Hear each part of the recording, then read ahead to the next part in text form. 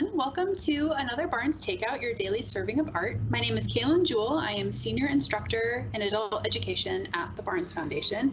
And today I wanted to spend some time talking with you about a couple of paintings in the collection by Pierre-Auguste Renoir.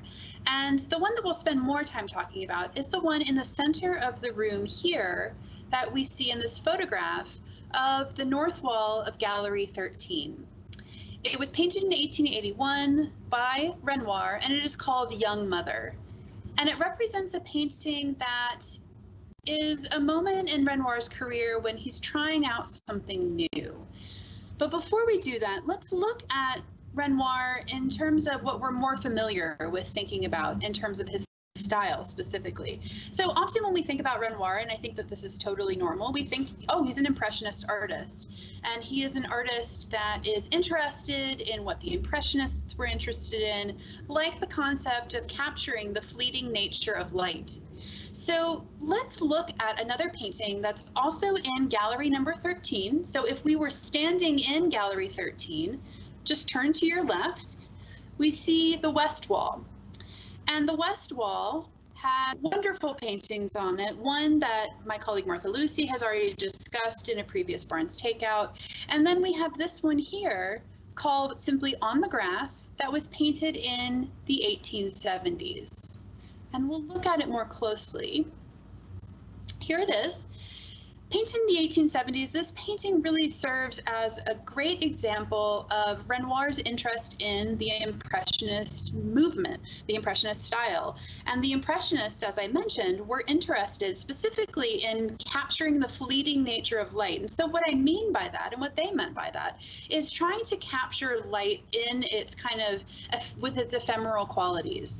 So when we look at a painting like this, the ephemeral qualities that you see about light are the fact that it seems like shadows are being cast over the faces of and the dresses of these figures who are seated outside, very kind of standard or kind of typical type of setting for an Impressionist artist. We know that they would paint en plein air, they would take their canvases and their paint boxes outside.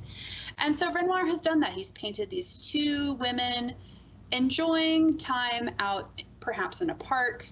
And we can see a really nice juxtaposition in the light quality that is hitting the two faces of these figures.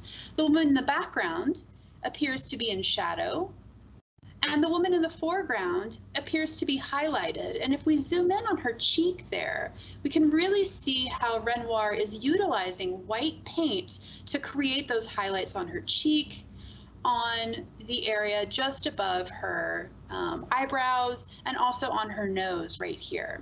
And all of this, again, is meant to give us the sense that if this painting were perhaps painted a second later, it would look totally different.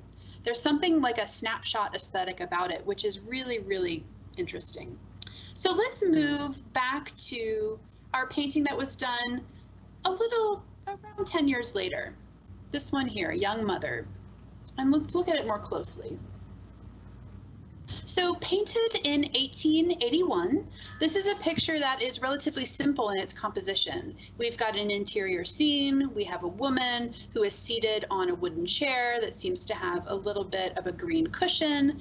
She's holding a plump child in her lap who seems to be playfully chewing on his fingers or sucking on his fingers.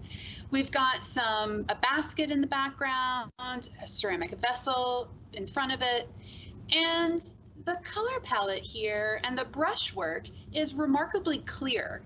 And that clarity is coming from the fact that this was painted in Italy. This was painted in the city of Naples in 1881 during a time when Renoir deliberately left France to go see the kind of light quality, the bright light quality of the Italian peninsula. And so he was there between the fall of 1881 into the winter of 1882. And while he was there, he painted a whole bunch of paintings, including this one.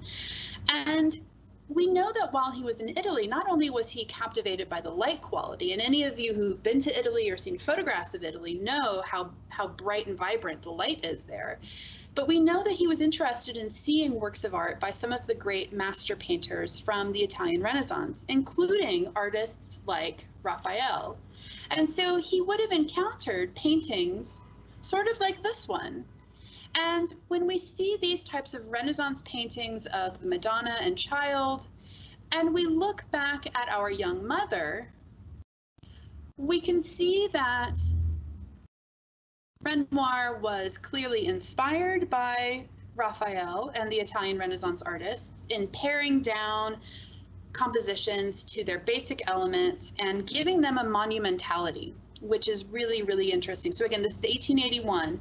And I'll end by just noting this painting, this landscape picture right next to it, which was painted in the 1890s.